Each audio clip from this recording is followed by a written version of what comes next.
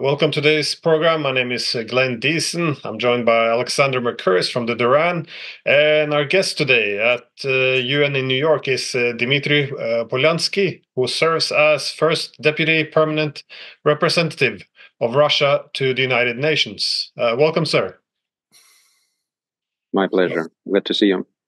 Yeah, it's a great privilege to have you on, as I think most people are very unfamiliar with Russia's position. I always said that, at least during the Cold War, we're familiar with Moscow's perspective, but these days there's very little understanding, largely because of the censorship of Russian media, but also from personal experience, I can say any efforts to even explain Russia's position can very easily result in censorship and cancellation. So I think it's a great privilege and opportunity for people to become more familiar with the Russian perspective. So we have a few topics we really wanted to discuss, so I thought we'd just jump into it.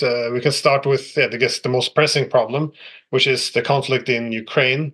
As diplomacy obviously has failed completely, resulting in war and little efforts to end it. I was just wondering, how did we end up here, and how do you see the undermining of diplomacy, and has all paths to peaceful resolution been exhausted at this point?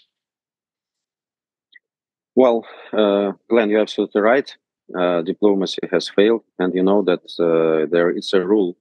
Then when diplomats stop talking, then the military men and the cannons start speaking, and that's what we see right now. I think that this crisis was looming for many, many years, evidently, at least from the illegal anti-constitutional coup in Kiev in 2014. But my perception is that it started looming even earlier than this, when it was absolutely clear that the West, and in particular the United States, are keen to make Ukraine a tool of their geopolitical game against Russia in their efforts to weaken Russia. And now they speak, at least not so loudly, but they used to do it quite recently. They speak about inflicting strategic defeat on Russia, which is, of course, wishful thinking and absolutely futile exercise, but they haven't given it up completely. And Ukraine had a very serious role to play. But it all started, in my perception, back at the beginning of the year 2000s, maybe. I can recall the famous Vladimir Putin's speech in Munich in 2007, where he actually highlighted all the dangers that we're facing right now. He made a very clear warning and a very clear picture of our position, of our approaches, of our red lines. One of our red lines, of course, was the encroachment of NATO to the east. We were absolutely vocal about it from the outset. It's not that we started to speak about it recently. No, that's not true. We were speaking about it even in the 90s. Even Boris Yeltsin was not happy about this because he was aware of the promises that were made to Soviet leaders and to Russian leaders about the fate of NATO. Actually, what was on the table at that time was some kind of a new security architecture for the world and for Europe in particular, where NATO, as far as I can guess, was destined to become part of a bigger organization, bigger structure, something like ODYSEE plus, where Russia would play an equal role and would have a stake in this common European security. And this was very understandable concept, very logical, after the end of the Cold War, when the Warsaw Pact was dismantled, and it was absolutely clear that NATO doesn't have any more the adversary. And actually, when the Soviet leaders were acting in good faith by dismantling Eastern Bloc, they were also counting on the adequate response from the West. But the West was only paying lip service to this, but it never did anything concrete. NATO continued to expand. Russia's interests continued to be ignored. There were attempts of interfering into Russian internal politics. It's enough to recall the conflict in Chechnya. What was the Western role behind this conflict? We all know about this. So it came to the moment when President Putin in 2007 in Munich made a very clear warning to the West that if we are heading this way, then we will have inevitably problems. And then it all started, you remember, about Georgia, about Mikhail Saakashvili, about all the things that happened afterwards, several attempts in Ukraine. And on top of this, of course, is illegal Maidan coup in 2014, when the pro-American Kiev regime was installed and absolutely sacrificed all the country's national interests for the sake of US geostrategical and geopolitical interests. So we were warning about the fact that the crisis is about to become very hot. Actually, it was very hot. It was hot in the east of Ukraine. You remember that Kiev regime started so-called counter-terrorist operation, which was in fact the attempt to exterminate dissent at the east of the country, to make those who were not agreeing with the new regime, to make them shut up. And it was done with the help of arms, with the help of tanks, with the help of bombs. And they have been bombing the eastern part of Ukraine, Donbass, for 8 years before we started our special military operation. And we made several attempts to bring the situation back to the peaceful route. And you remember Minsk agreements, Minsk 1, Minsk 2. Minsk agreements, as many people accept right now in Ukraine, was the best chance for this country to reunify. It was a clear path, what to do, how to do it. And it was nothing extraordinary. It was no capitulation of Ukraine. It was just a number of actions which is normal for any democratic free state. They just needed to give to the people in the east of the country the same rights as to the others. And these rights included the right, of course, to speak their own language, to give education to their children in their own language, to retain their cultural and historic identity. So I don't think it's something that is extraordinary in any democratic world. Look at Belgium, for example, look at Switzerland. Can you imagine that one part of Belgium, like Flemish part, would be oppressing French part, saying that they are not capable of speaking, not eligible of speaking their own language? What would be the reaction in Paris, for example, or other countries, or Switzerland? And it's even more than this. If you look at Ukraine, you will see that even today, almost virtually every Ukrainian speaks Russian, and majority of Ukrainians have Russian as mother tongue. So you can imagine the scope of all this madness that is being happening in Ukraine, all this oppression of Russian-speaking population, all these attempts to kind of exterminate their own identity, which has always been interlinked with Russian identity, to put it mildly. Some people would say that it's even the same identity.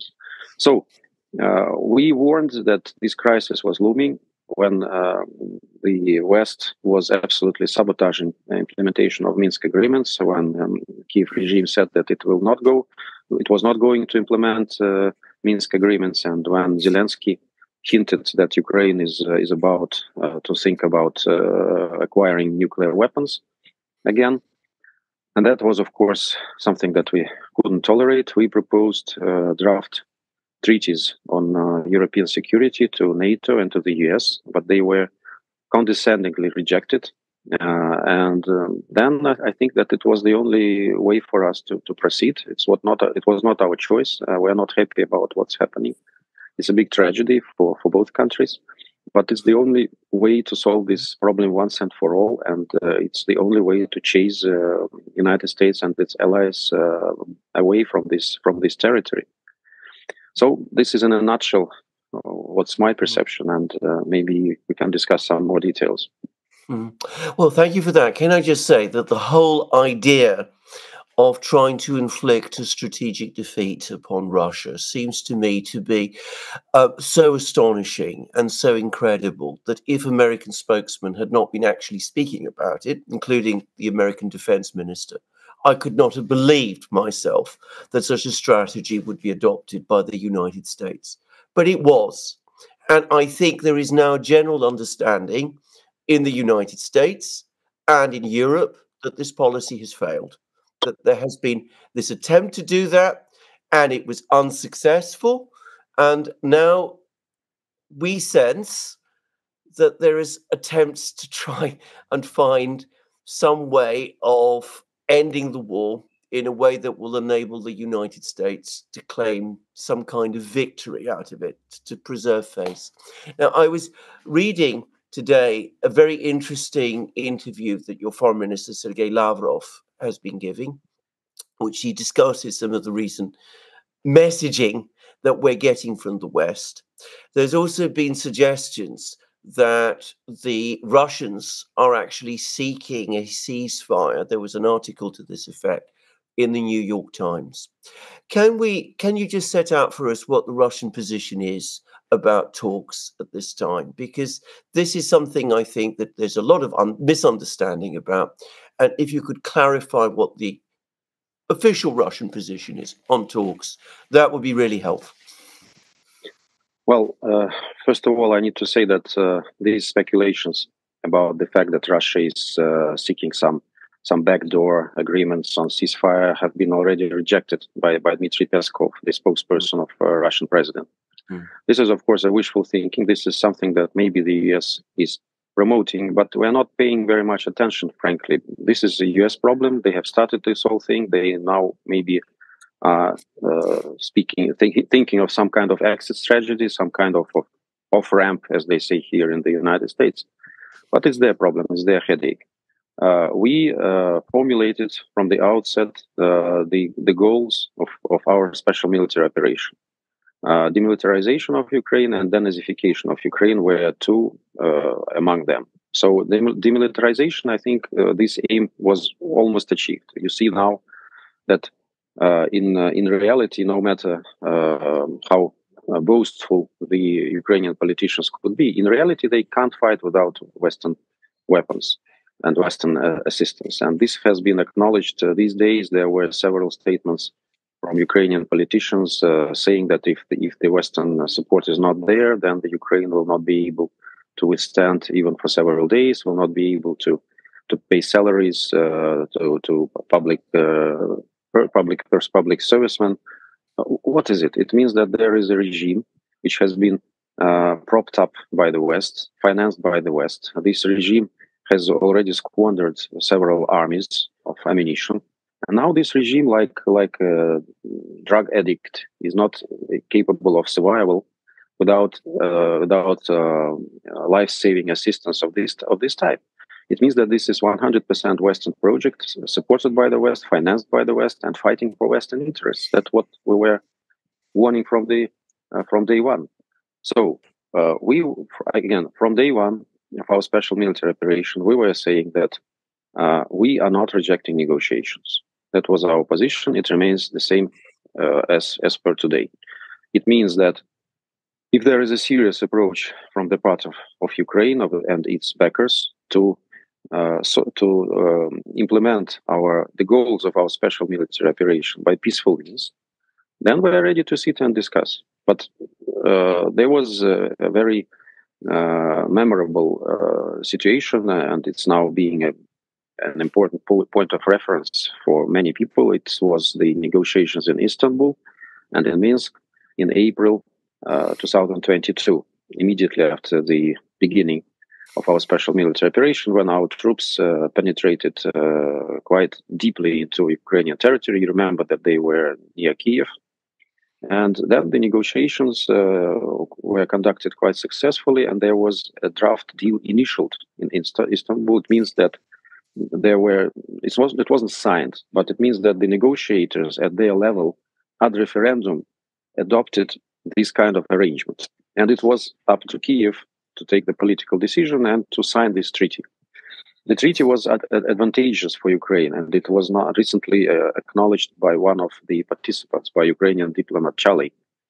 There are also a lot of testimonies from different politicians that Ukraine withdraw from these negotiations, well, let's put it mildly, under the influence of the UK and the US, which somehow managed to convince Zelensky that he's capable to win with the help of Western weapons. And he made this absolutely foolish and fatal mistake to reject the deal that was on the table and to start fighting Russia seriously with the help of Western arms, counting on the Western support. Maybe he was having in mind the situation that the West will introduce its own troops to Ukraine. I don't know what he was calculating. It's his problem. But in reality, he absolutely missed this best chance for peace ever.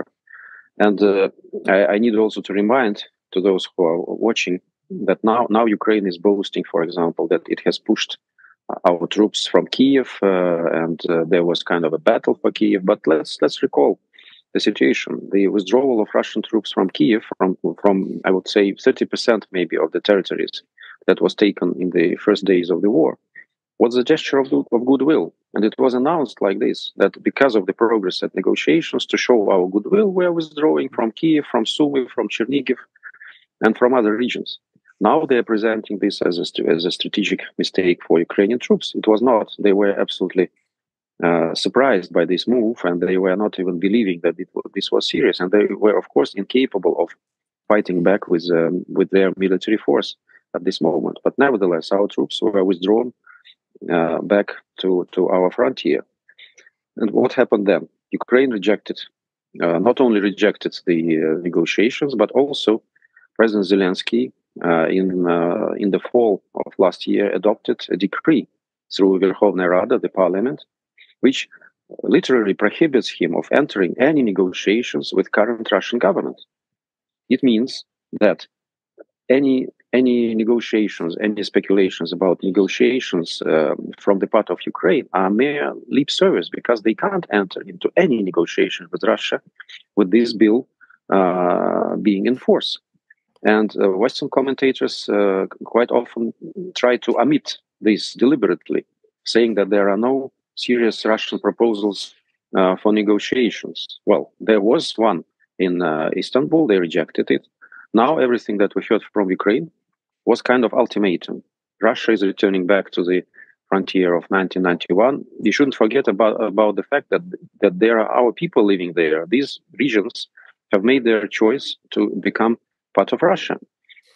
Ukrainian regime was warning about some kind of guerrilla warfare that will start there after, as they put it, Russian aggression. So what kind of guerrillas are there? There are only Ukrainian sabotage groups which are penetrating this territory and being discovered by local population, which is quite loyal to Russia and which is absolutely not willing that Russia leaves this territory. And also in the bordering areas, it's also quite obvious that the support towards Russia is too high. Ukraine is trying to do something to evacuate these people forcefully, but they don't want to leave. They are waiting for Russian troops to arrive. That's the reality. So how can we abandon these people? How can we just trade them off and saying that, guys, it's happened like this, that because of Zelensky regime, we want to give you back to Ukraine, and you will again be assimilated forcefully, and all your rights will be violated and breached by Kiev regime, and we will just sit there idle and look at what's happening. How can we do it? Any kind of deal should encompass several points. It's quite clear. So denazification is one of them. We don't want to have at our borders a state which praises Hitler collaborators as heroes, Bandera and Shukhevich, people who have blood on their hands, blood of Jews, Russians, Poles, Ukrainians, by the way. How can we tolerate this? We will not tolerate this. If we can achieve these goals through negotiations, if we can achieve the goal of Ukraine being neutral and not threatening us anymore from its territory, and pursuing the policy that would answer to the interests of Ukraine and not to the interests of the United States, I can't exclude that there might be some kind of a deal, but I don't see it coming and looming at all.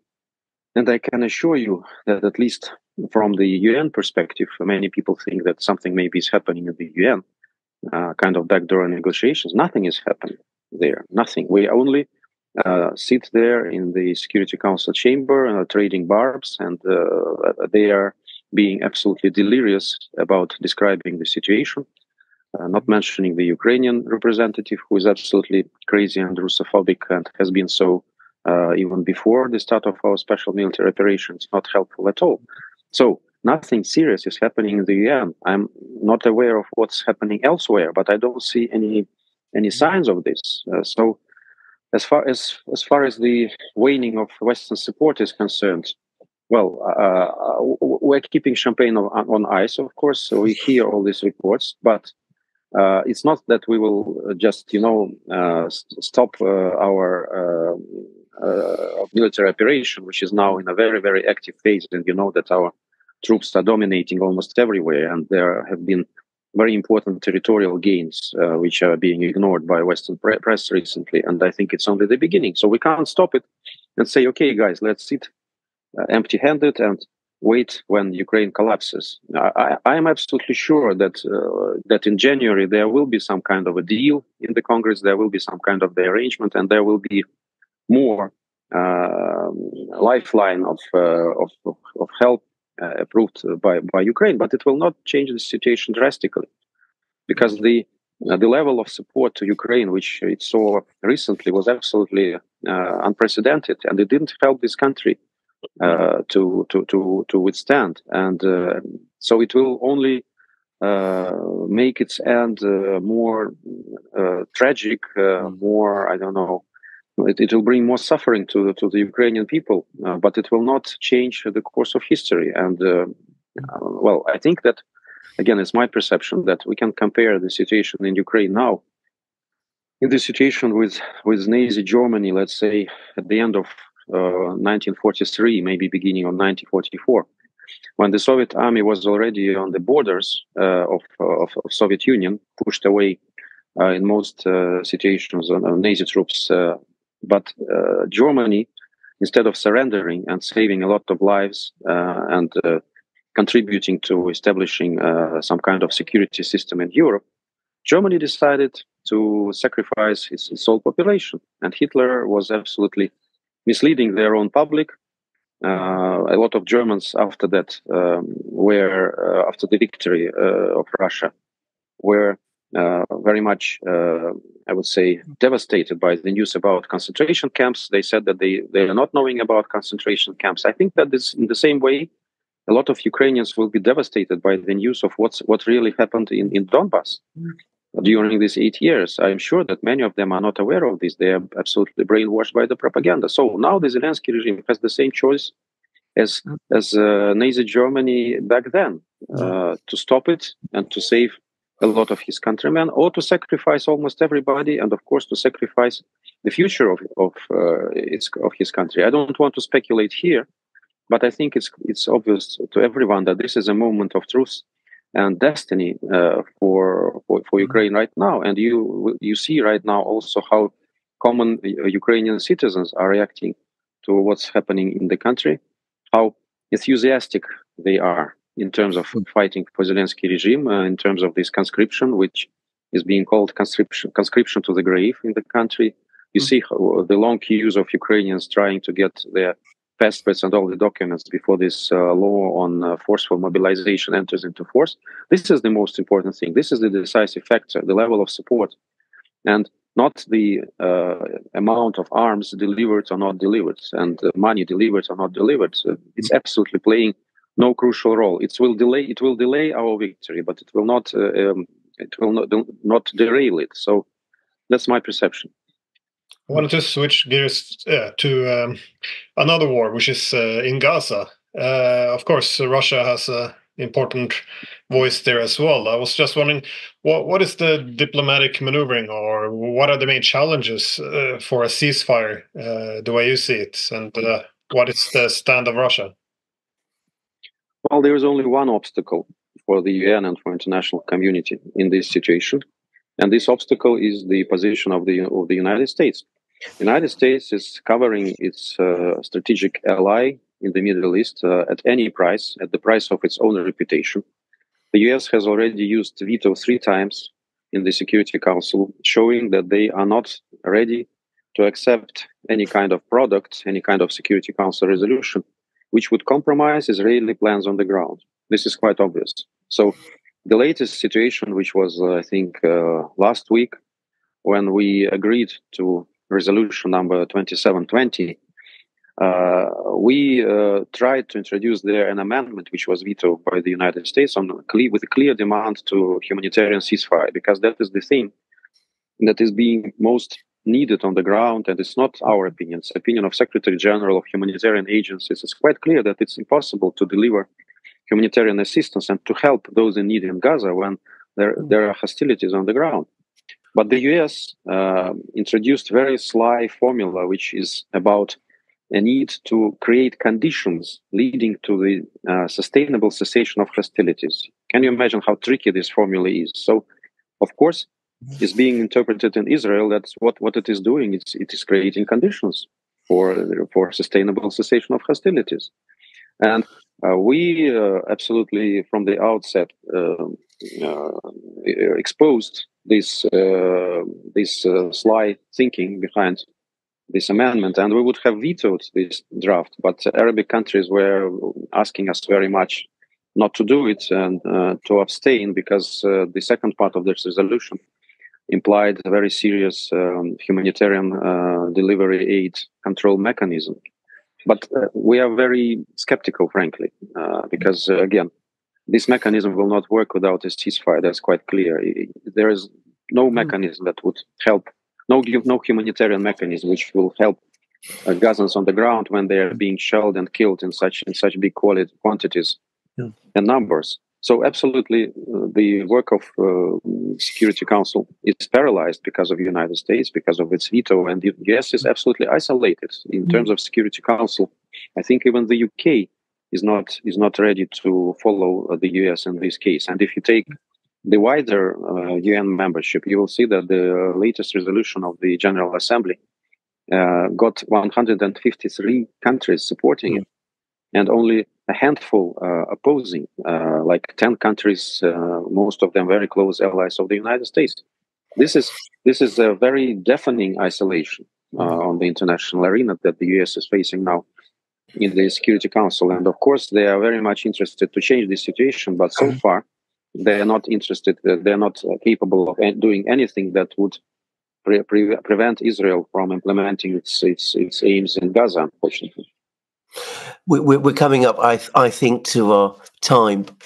If you will allow me just one further question, which is about the fact that you mentioned that the United States, that there's no secret diplomacy going on between Russia and the United States at the Security Council.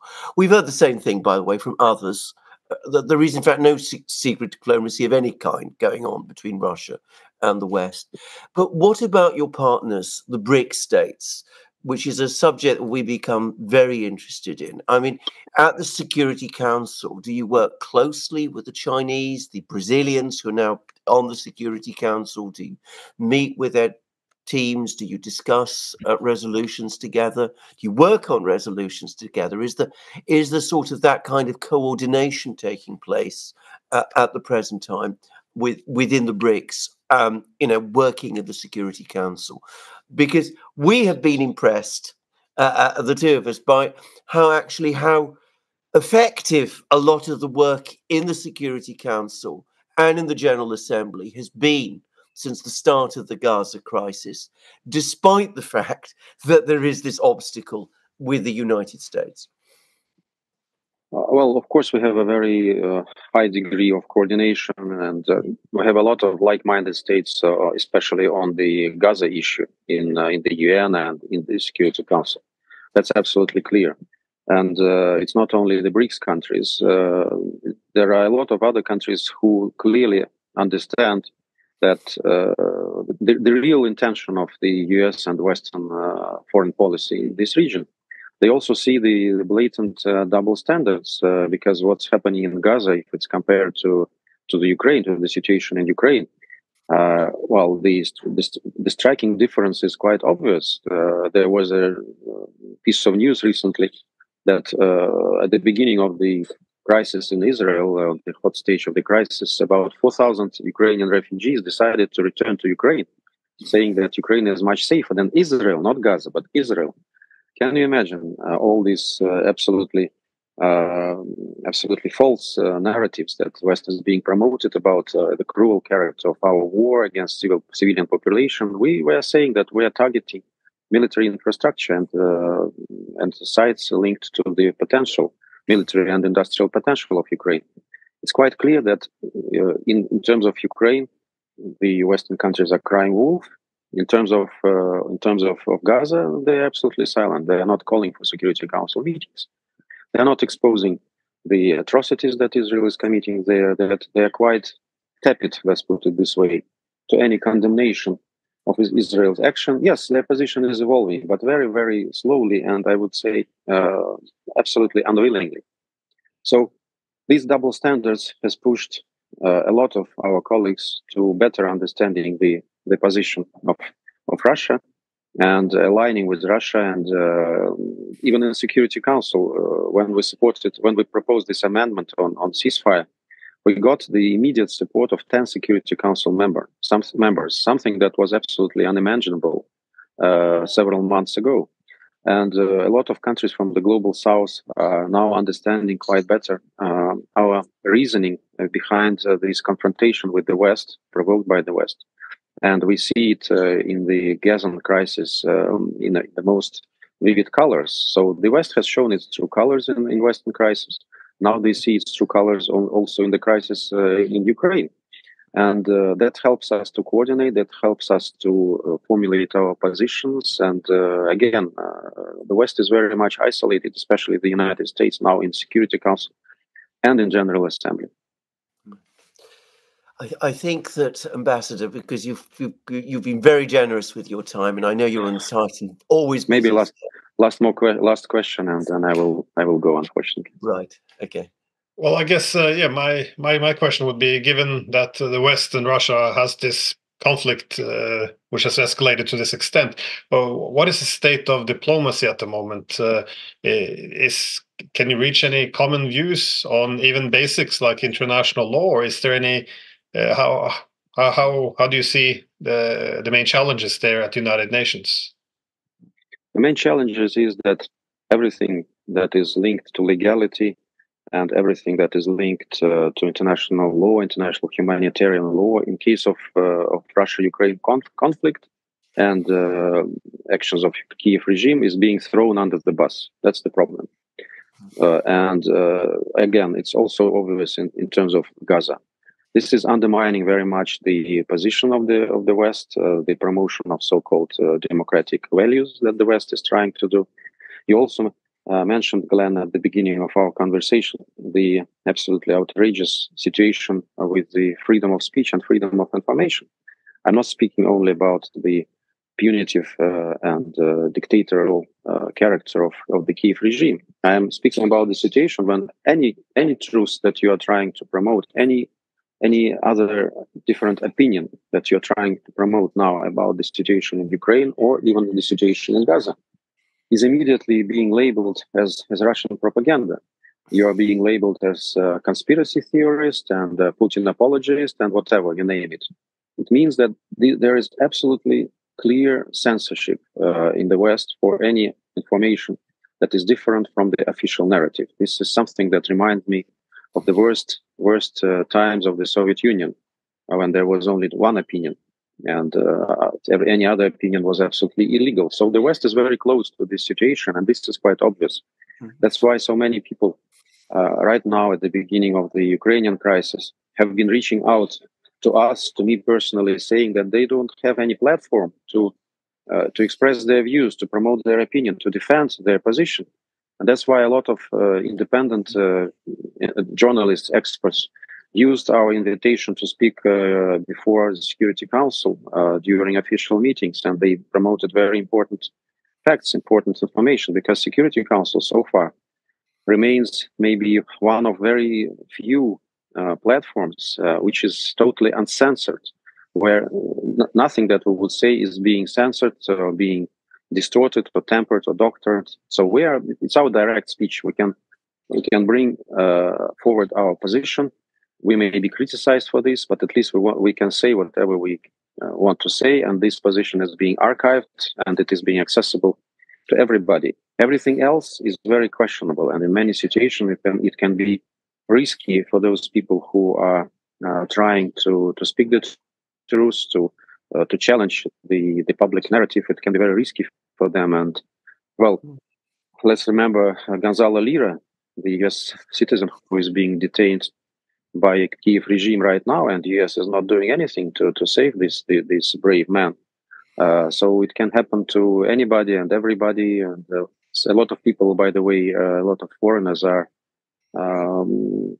seeking asylum in Russia right now. And it's not in tens, it's in hundreds, if not in thousands of people who are trying to get asylum in Russia, and who are saying that they feel more safe, more free in Russia in expressing their opinion, and they're not fearful of their life and their dignity in my country, and that's a very good sign for me, and but very bad sign for the West.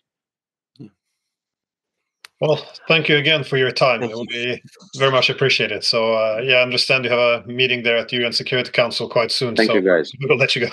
Exactly. Thank you so much. Exactly. Thank you very much. Take care. Bye.